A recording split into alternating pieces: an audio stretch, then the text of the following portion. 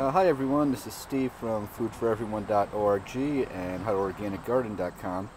I'm shooting this video for a Squidoo lens for the Sunshine Awards.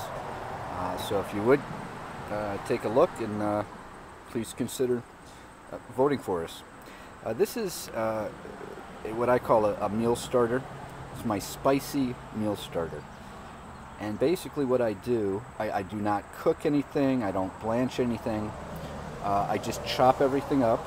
And as you can see here, we've got a jalapeno, we've got a giant marcioni, we've got a, that is a variation of actually it's a variation of a sweet pepper.